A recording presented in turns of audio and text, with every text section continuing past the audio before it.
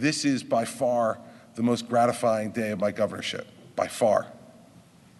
Governor Christie celebrating a landmark agreement. Washington keeping a close eye on hurricane recovery efforts.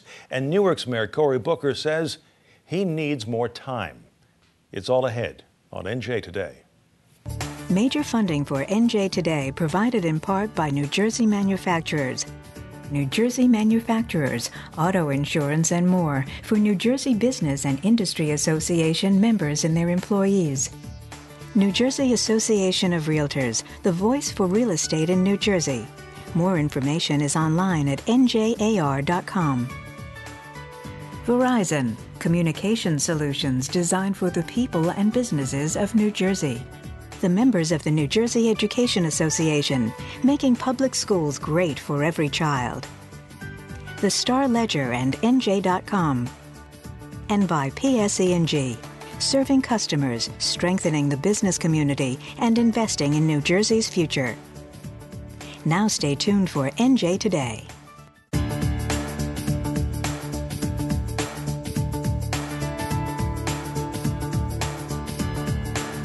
From our satellite bureaus, our partners in newsrooms and on college campuses across the state, and from the production studios of Montclair State University, this is NJ Today with Mike Schneider. Hello, everybody. They said it couldn't be done, that it wouldn't be done, but Newark's teachers finally have a brand new contract. And today the governor joined with education officials and union leaders to celebrate what he is now calling a landmark agreement. Our David Cruz has the story. This is by far the most gratifying day of my governorship, by far. Governor Chris Christie waited mostly patiently while the other major players had their say about the groundbreaking labor contract that Newark teachers ratified this week. The deal, which includes the heretofore unheard-of concept of merit pay for certain teachers, was celebrated today as a potential game changer for how these deals get done across the state and the country. The governor had a special message for the state's other and much larger teachers union, the New Jersey Education Association. This is where education in America is moving. And you can either be part of the difference or you can be run over by it. And I would be thrilled to have them be part of the difference, but I am not one bit reluctant to run them over with it. It'll work either way. Randy Weingarten, the president of the American Federation of Teachers, which is the parent of the Newark local, said the process, while long and often contentious, showed what can be done when all involved keep their eyes on the bottom line. Make sure we do what we just saw in the classroom a couple floors up from us. Kids who really care about their future and us really, really nourishing that so that they can reach their God-given potential and have the skills and knowledge they need, and that our democracy is better and better for it. But the deal, which also included retroactive pay for teachers and a say in the evaluation process of their peers, did not sit well with many teachers who felt the union sold them out for some merit pay. Longtime union boss Joe Del Grosso said today that he stands by the deal. It's my job now to prove to you that you were wrong. And that this was really the right course of action, and that it's actually going to make your job better, and you're going to have a chance at bonus money if you meet certain requirements. I think it's going to be great. This deal relies on millions of dollars from the Facebook grant money to fund merit raises and bonuses, something which could make similar agreements in other districts that are not so well endowed a little more difficult. It is rare that you'll find a governor to show up to celebrate the signing of a union contract, but it's an indication of how significant this deal is that there were so many people here willing to take part of the credit for it. In Newark, I'm David Cruz, NJ Today. Newark's Mayor Cory Booker says he now needs some more time to decide whether or not he is going to run for governor. A lot of Democrats see him as their best bet to beat Governor Christie next year. And he was expected to make a decision by mid-December, according to the Star Ledger. But that was before Hurricane Sandy. And now Mayor Booker says, well, he's told WBGO Radio that this storm has forced him to push back his timeline. We got word today that Vice President Biden will be touring the storm damage in New Jersey on Sunday. Two members of the president's cabinet were in Middletown today talking about our recovery efforts. And our senior correspondent Desiree Taylor was there.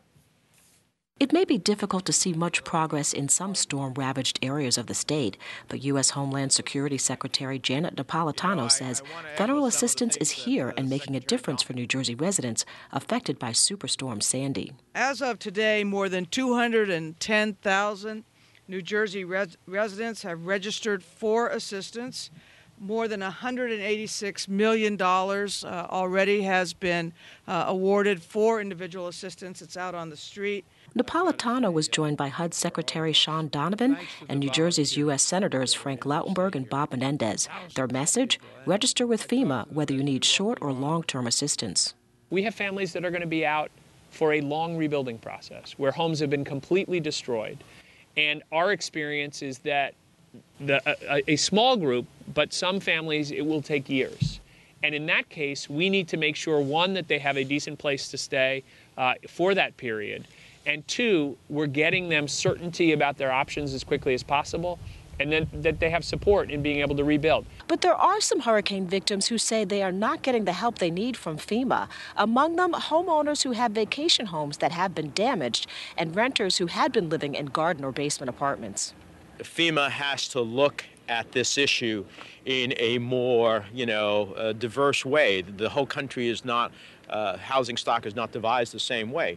And so in places like Hoboken, where garden apartments are not just basement apartments, sometimes they're near level, ground level, but for FEMA standards, they're not. We're going to have to get a broader definition of who is eligible. And if not, we're going to be seeking legislative remedies towards it. Senator Lautenberg says he and Senator Menendez have already reached out to President Obama and their colleagues in the Senate to make sure New Jersey gets the federal funding it needs to rebuild. We will rebuild this state of ours, and I would tell you this, and I know that it's been recognized along the way.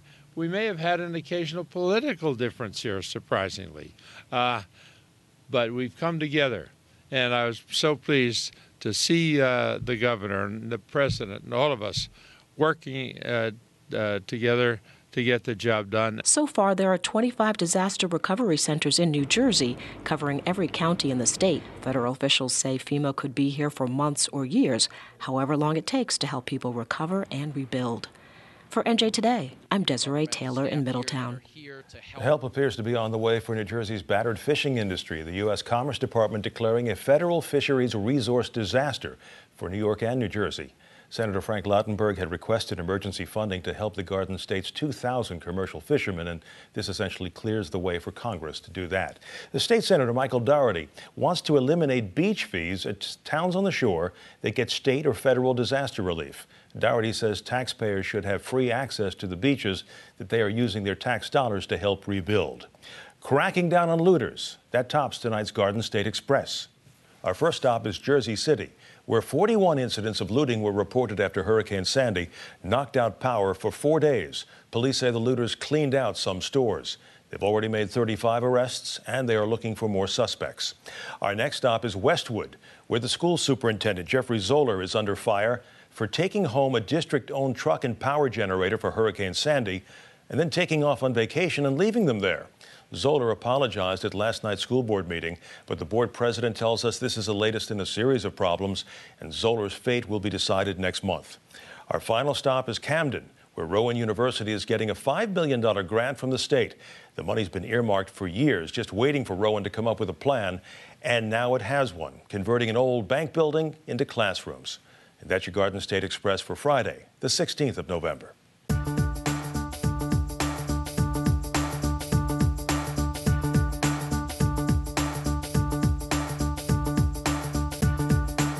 Today's business segment is made possible by PNC Bank, working to help you achieve your business and personal financial goals. PNC, a proud sponsor of NJTV and online at pnc.com.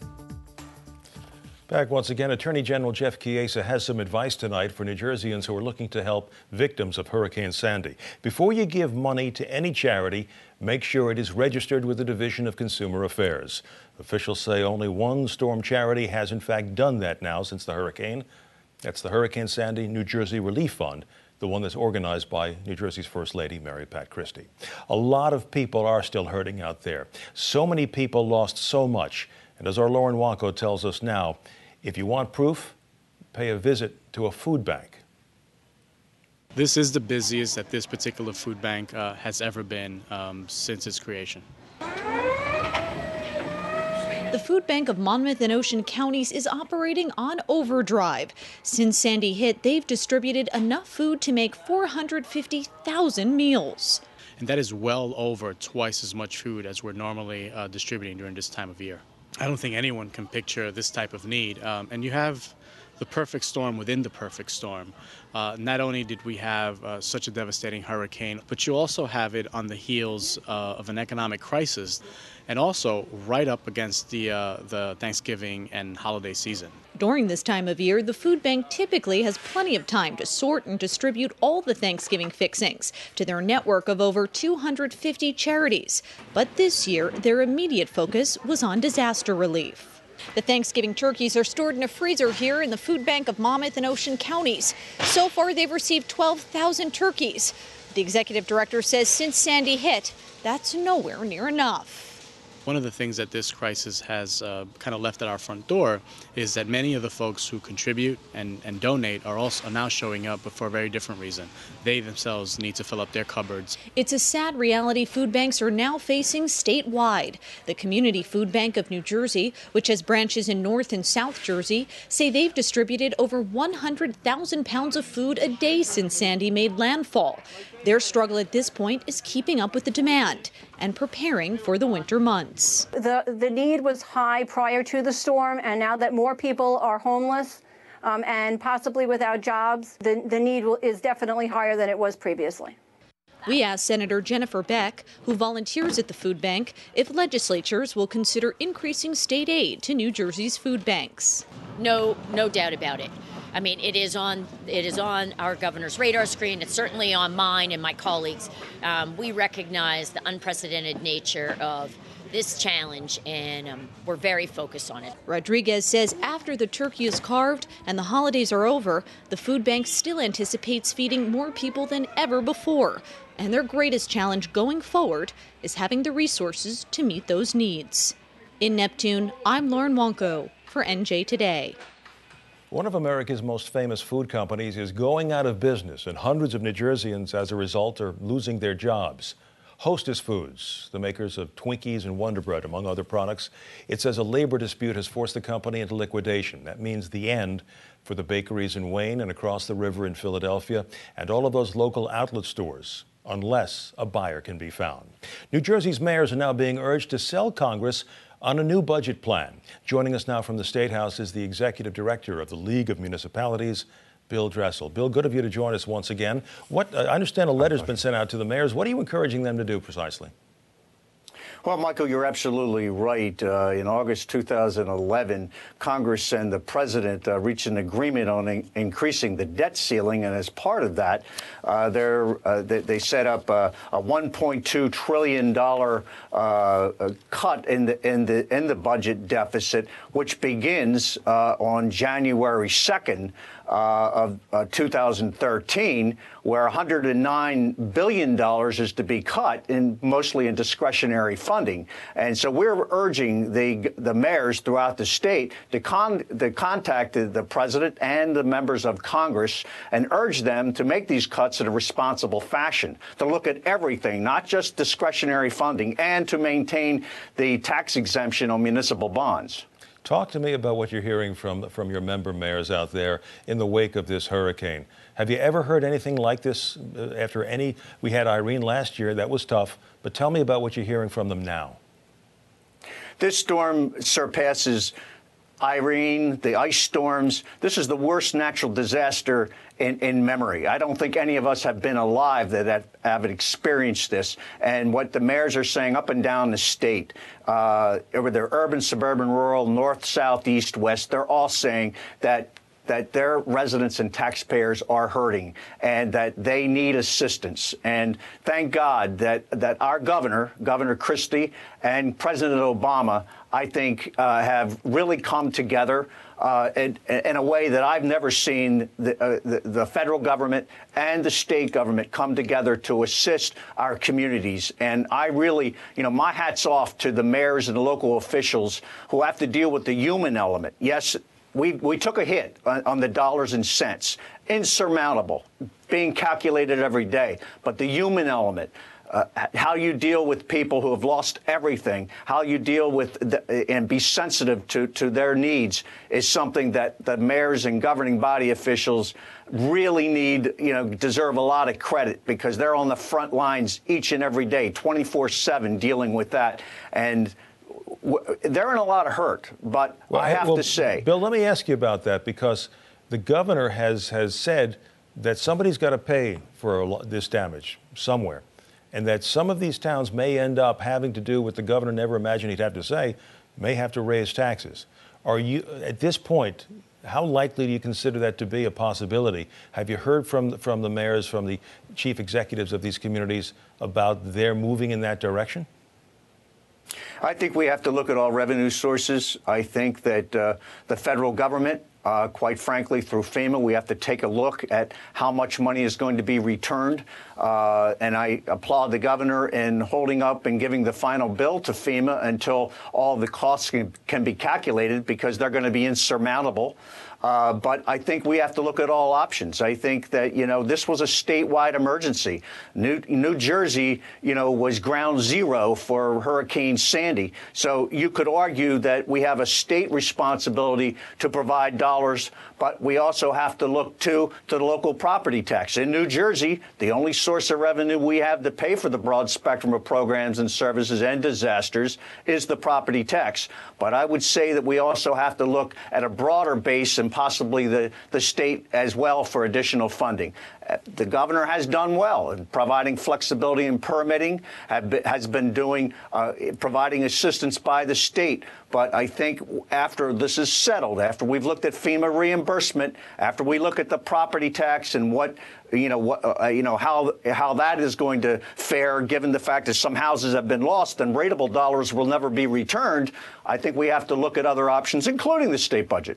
Bill, have to leave it there. Appreciate it. Bill Dressel, thank you so much for coming on, sir. Thank you, Michael.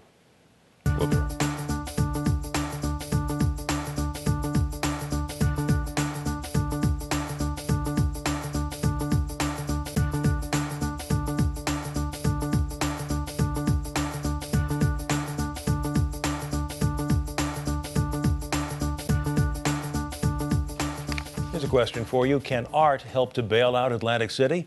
They have just kicked off a 5-year, $13 million program called Artlantic, which aims to do just that. We have a report now from Eric Schultz at State of the Arts. The first 2 sites of Atlantic City's new public art initiative were unveiled last week, just 10 days after Hurricane Sandy slammed into the Jersey shore.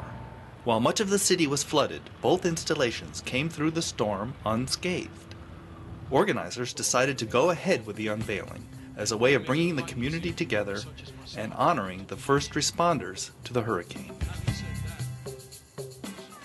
One site features an illusionistic geometric work by California artist John Roloff. It doubles as a performance space. Here's the Atlantic City Ballet.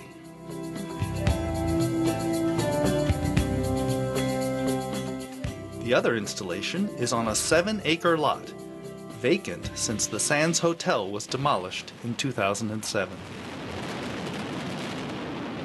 Lance Fung is the project curator. I came up with the initial, very naive, simplistic drawing, looking at the history of the steel pier here in Atlantic City. And so the form evolved around the form of a roller coaster. It's these 2 mounds hollowed out of grass. And in the middle of those 2 exhibition spaces, open air to Mother Nature, are 3 artists. All 3 are internationally acclaimed artists. Kiki Smith and Robert Barry have roots in New Jersey.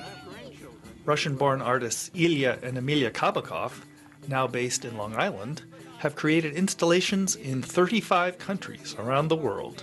But this is their first in the United States. For us, it was important to not only bring visitors, because speaking really to the economics, it absolutely is a tourism draw, but it also is something that the residents need. And what I saw was it was a need of public meeting spaces, and it was a need for green spaces. And that's good for everyone. It's good for business, it's good for economic development, it's good for locals, it's good for artists. fly so high, let our spirits never die. For NJ Today, this is Eric Schultz with State of the Arts.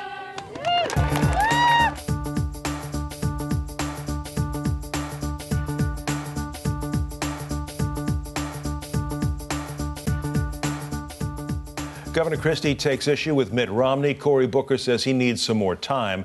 And what about that fiscal cliff? Time now for our political roundtable with Republican strategist Bill Spadea and Democratic strategist Bill Pascrell III. Gentlemen, it's good of you to come on in. Were you surprised at all when the governor, who talked about himself being the first governor and the strongest supporter of Mitt Romney, broke with him on this? Well, nothing surprises me. After an election is lost, and there's a lot of finger pointing going on, I think that there's a lot of talk about how the Republican Party has a demographic problem, and I've actually taken issue with that. And I think that, when you look at what Mitt Romney said, I think part of what the governor's disagreement is I think the governor disagrees with that. I mean, you look at his numbers in New Jersey, you look at some of these governors across the country, Susana Martinez and Nikki Haley and Bob McDonnell. The Republican Party had a communication problem this time. We didn't get the vote out where we needed to, and unfortunately, Mitt Romney couldn't relate. It's a little bit of a violation of the old Reagan creed about not criticizing fellow Republicans. Do you think that the Republican Party is at this point searching to redefine itself, searching for its core, its center? Michael, I think that, look, the election's over. Obama got more votes than Romney, and we can prognosticate all we want, but it's as simple as that. Look, Democrats picked up seats in the House, despite a horrible map. But when you have, I got all the math, but when you have Republicans now starting to look at the guy who was their standard bearer and say, hey, you're way off on that, buddy. Listen, we've been telling the American people, the Republicans weren't listening, how bad a candidate Romney was. Now you're seeing it firsthand. What he said yesterday about gifts to minorities and that being the reason Obama won is outlandish. And I give credit to Governor Jindal for stepping up. He was the first one out of the box. He was the first one. Yeah. I also give credit to our governor, okay? I'm a yellow dog Democrat, but he's our governor.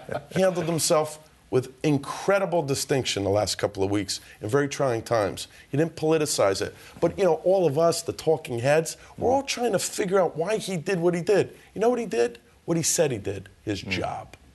That's the difference. The Republican Party is scapegoating now because the Carl Roves of the world. But actually, I think it's the opposite. I think it's that the Governor Christie is looking at Mitt Romney and saying, you're pointing the finger away from yourself. I think there were a lot of problems, but let's face it, the positioning now for 2016, it's happening now. I mean, look, it started on Wednesday after the election. The happiest man in the world is Karl Rove.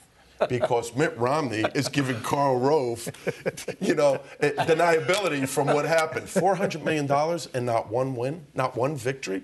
Come on. At least he was consistent. You get a better return on investment in bad economic times. But the Romney campaign really didn't even get off the ground until their first debate on October 3rd. So the message never really got out. Let's talk about some other possibility here. We hear from the mayor of Newark. He was supposed to make a decision about running for governor soon. Right. Now he says he needs more time. What do you think that's all about? I don't think he has any intention of running for governor. I think that Cory Booker's in a position where he's got some fracturing inside of Newark, inside the politics there, that I think it potentially jeopardizes his own reelection. He wants to keep the conversation about a statewide run. My gut tells me he's waiting for that Lautenberg seat in 2014. Bill? I think Cory Booker, and I'll quote a great fellow Democrat from Union County, Ray Lesnack, Cory Booker's a rock star, whether you like it or not. And so is Governor Christie. And I think it'd be wonderful to have two rock stars go against each other. But do you think it's going to happen? But let me answer your original question. Well, I got two others, but while you're thinking about that one.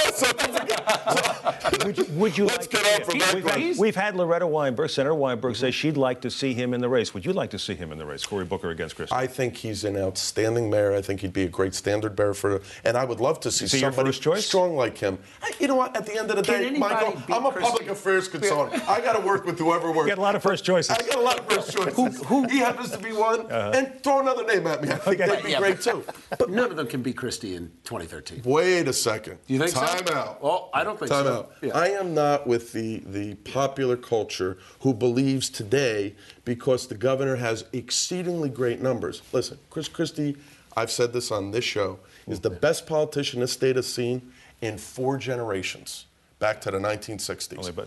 But he is not undefeatable. Nobody he is not. Nobody is. Just ask Bill Clinton whether he across the aisle. Bill, last word. Across the aisle, Chris Christie has great appeal. He handled himself well during the hurricane. I agree. Look, he overcomes that gap of 800,000 votes. You know what's coming at us? Yeah. The fiscal cliff. But we'll have to wait because it'll still be then when we come back next week. Thanks, gentlemen. Thanks for having us.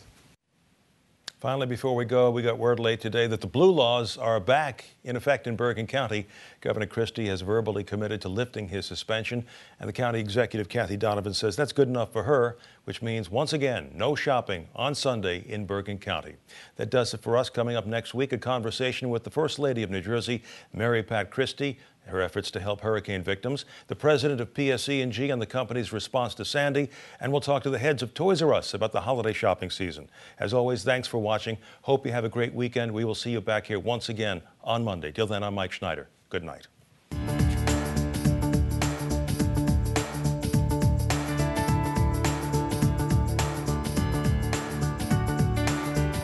The New Jersey Association of Realtors knows that owning a home can be your most valuable asset. That's why we take pride in working diligently to protect its value. We know that real estate helps to fuel the engines of our local, state, and national economies. From protecting consumers' interests in our state's capital to working in various neighborhoods throughout New Jersey, our more than 40,000 realtors are dedicated to the communities in which they live and serve. More about us is online at NJAR.com.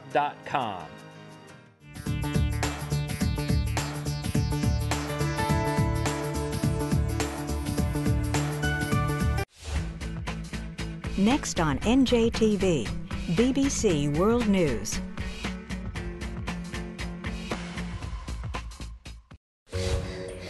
Unlock the mystery.